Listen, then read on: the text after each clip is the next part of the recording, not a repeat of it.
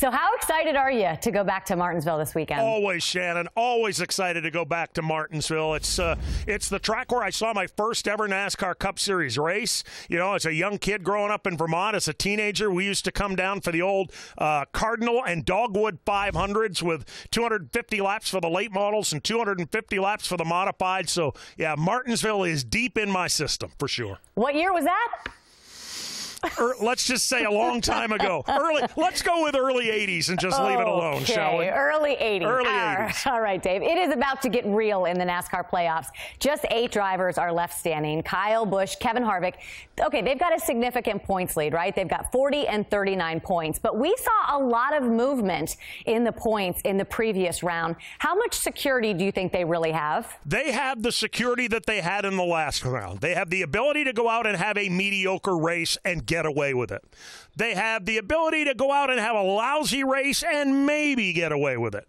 But they can't have two mediocres, or they're going to be in the same kind of position that Martin Truex found himself in Kansas, where he had to race his tail off to survive and regain that bonus point advantage that he once again enjoys this week. Yeah, certainly. A lot of people watching that 78 team and how those points fluctuated. How much more aggressive do you anticipate things are going to get in this round of 8? I'm not sure it can. I mean, it's just been top of the heap aggressive. The stress factor is sky high. We've already got people out that we expected to go all the way to Homestead. You know, Brad Keselowski's out. Kyle Larson is out. Nobody expected that. So, you know, who could be next? And I guarantee there are a lot of guys right now, drivers and crew chiefs alike, that are laying awake at night saying, man, I don't want to be that guy in 3 weeks. Yeah, one of the reasons that those two guys are out is because the last 2 races have been won by drivers that were below the cutoff line, Chase Elliott and Eric Almirola.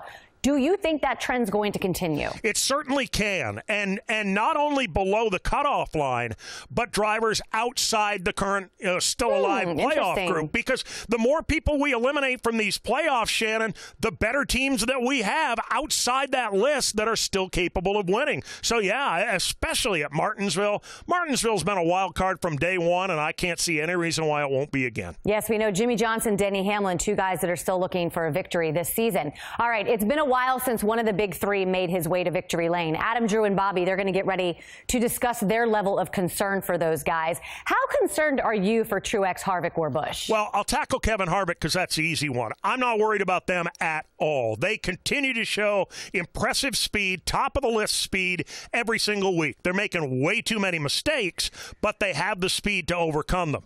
Kyle Busch does not have quite as much speed as he had earlier in the year, so I think there's some level of concern there, and I think there's a larger level of concern for the 78 team, particularly since Martin Truex himself said this week that they are not where they want to be right now, and they need to get back to running the way they ran maybe a month and a half or 2 months ago. So this answer might be obvious, but which of the big 3 do you think gets to victory lane first?